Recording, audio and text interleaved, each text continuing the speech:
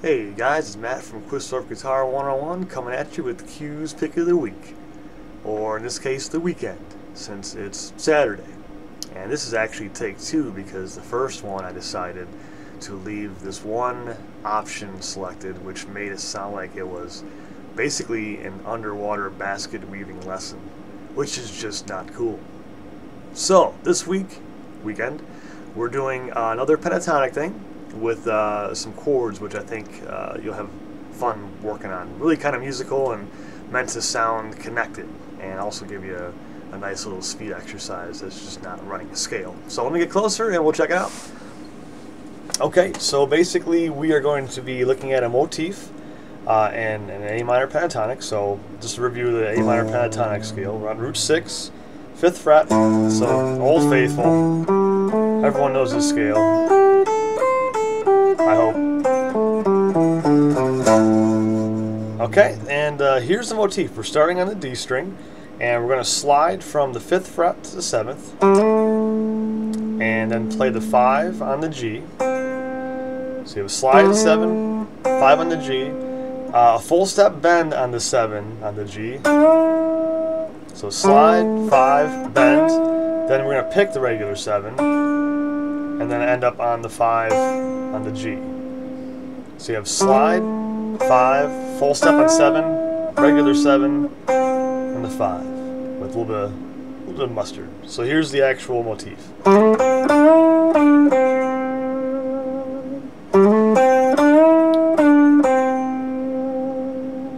Okay, and then now we're going to throw some chords in. And each of the chords, strum maybe twice, which will put it in a pretty neat rhythm without being too complicated. So you have A minor, so 2 strums on A minor, and then you go into the motif, to a C chord, back to the motif, to a 3-finger G,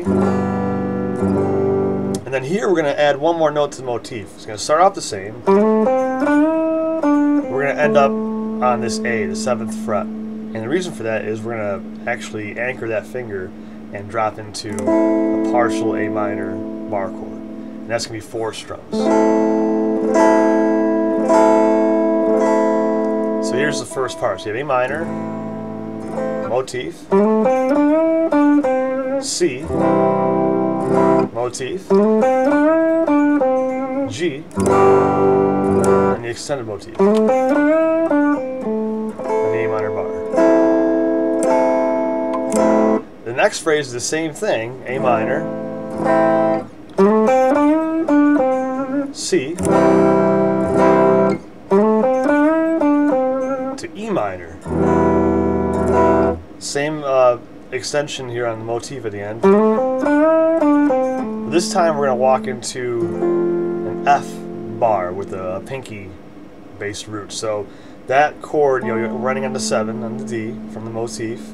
You have the pinky on 8 on the A string, first finger on 5 on the G, and then second finger on 6 on the B string. So that is a little more complicated than the partial A, but hey, it looks good, right? That's what counts. So here's the motif. Anchor the 3rd finger and drop in your pinky, your 1st and 2nd. Alright, so here's the entire thing. So A minor, motif, C, motif, then a G, motif, partial A minor, motif,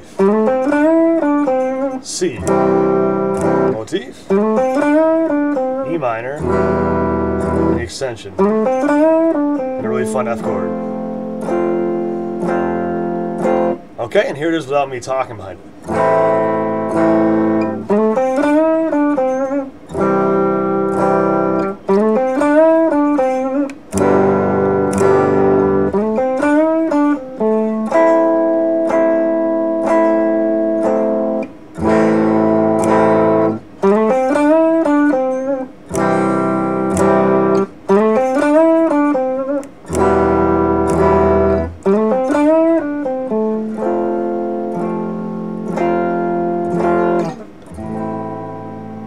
There you have it. So A lot of fun. It definitely is meant to sound musical. You don't have to play it fast, but just keep it connected. That's the main thing about this lesson. And really just kind of another lesson in motifs where you have a theme going on. It's very much a call and response. The chord is calling, and hopefully the motif is responding. If not, then start turning pedals on and dive bombs and giant pick slides of doom. You know, the typical thing that I would do. Okay, enjoy.